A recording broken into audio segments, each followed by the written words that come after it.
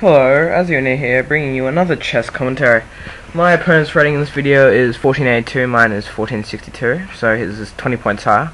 Playing a bit of 5-minute rated, because it's always going to fit in the YouTube time limit. So he decides to take my knight in this position in the Berlin defensive roller pairs. Normally people would take that pawn, but he doesn't, obviously. So he decides to castle. This is a relatively short video.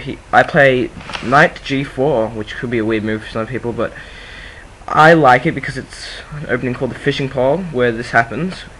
People take it normally, and when I take back with my pawn, I can throw my queen right there at h4, so yeah, he falls straight into a opening trap. That's why it's going to be short. If anyone has seen my chess commentary 9, it was too short. Something happened with my Windows Movie Maker which screwed it up, so sorry about that. Hopefully this will make it up for you. I'll have more commentary soon. I'll probably re-commentate that game in full if I have time. I've got exams.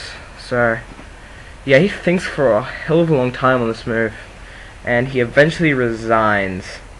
So please like the video, or if you don't like it, obviously don't like it, but hopefully you'll like it. He resigns right there. So rate, comment, subscribe.